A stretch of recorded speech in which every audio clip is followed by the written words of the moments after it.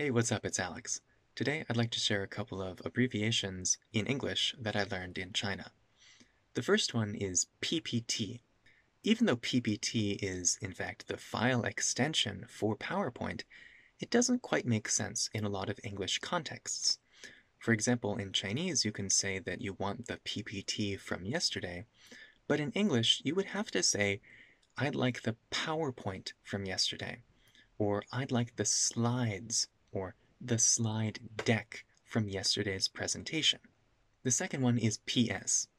PS is the file extension for Photoshop too, but in Chinese, you can use PS as a verb, like, can you help me PS the pimples off my face? But in English, we don't really use this abbreviation. We always say the full word Photoshop. Can you help me Photoshop my pictures? Or we could use the word edit. I want to edit these pictures. The last one is VIP. In Chinese, you can use VIP to say that you're a member of some website, like a video website. But in English, VIP only refers to very important people, like hotel guests. You can say there's a VIP guest lounge or a VIP car service. In English, to describe a membership with a website, you would use the word premium.